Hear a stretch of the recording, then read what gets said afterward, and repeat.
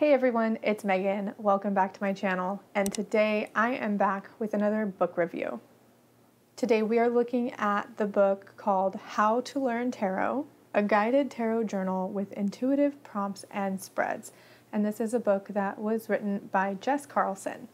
Before we move into the review, I have to let you know that I received the ebook version of this book for free from the publisher for the purposes of doing this review.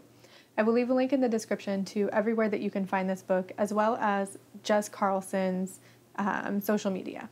The first thing I need to say about this book is that I really like the cover. I like how the colors play well together, and it incorporates the images from the Rider-Waite-Smith deck. Now, this book is not one that you get and you read.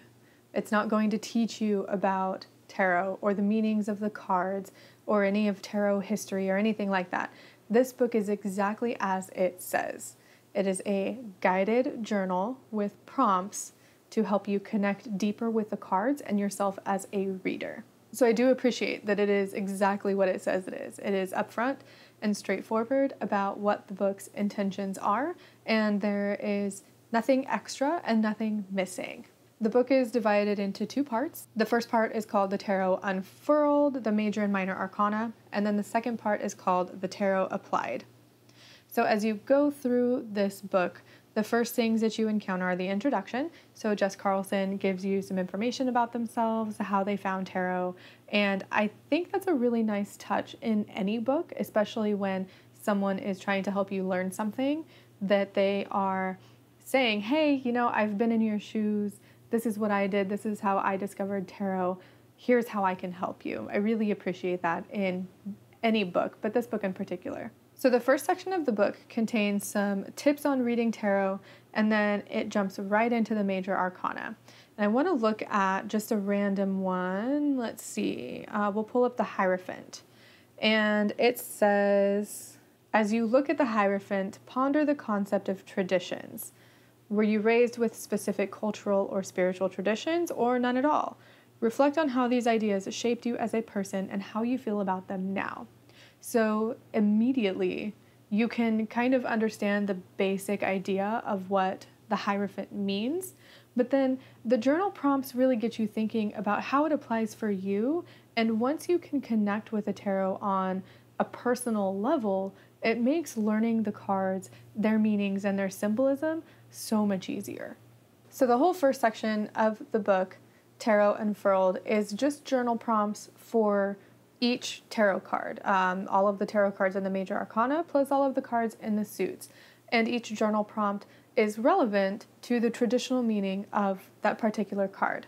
The second part of the book is a little different. It is more personal, and the journal prompts help you identify why you're learning tarot, how you plan on using it, and in the case of one particular journal prompt that I wanted to share out of this book, your reading style as a tarot reader.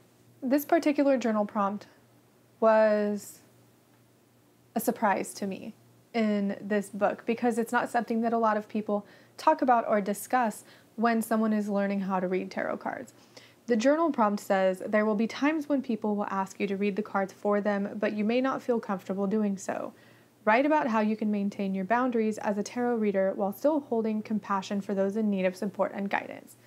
No one in the tarot community that I have encountered, I'm sure people are probably talking about it, but I haven't encountered anyone who speaks about boundaries as a tarot reader and where that line is for each individual person. So I really appreciate that Jess Carlson took the time to come up with a journal prompt that helps the person reading the book and using the prompts really explore their own personal boundaries with who they will and won't read cards for and what they're okay with.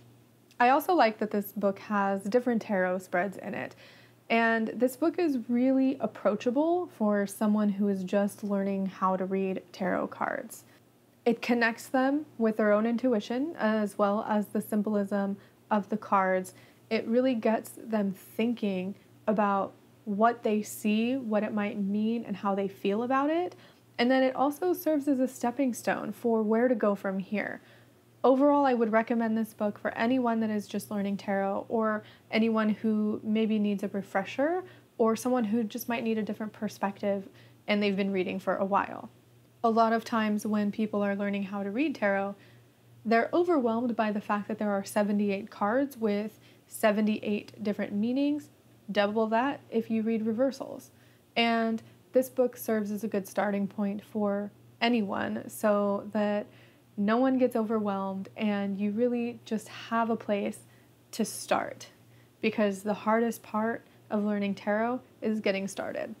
At the end of the book, there are also several resources that are recommended by Jess Carlson.